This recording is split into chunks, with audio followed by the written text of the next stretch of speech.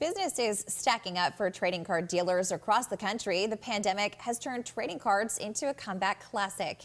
Many people are rediscovering old collections while at home, and others are jumping onto the bandwagon. Whether it's for Pokemon or sports cards, the demand and value for trading cards will continue to go up as more people pick up the hobby. So we learned last hour that Alex collected Pokemon cards. Yes. So did you have a favorite one? Oh my goodness, there are so many favorites. I think Charizard is probably my favorite one, but that's just a classic pick. I mean, Pokemon fans know that best.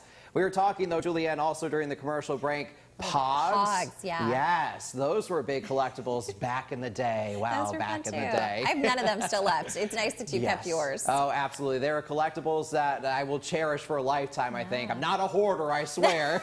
Are you sure? I just love those collectibles and the memorabilia. They're fun. Yes, absolutely.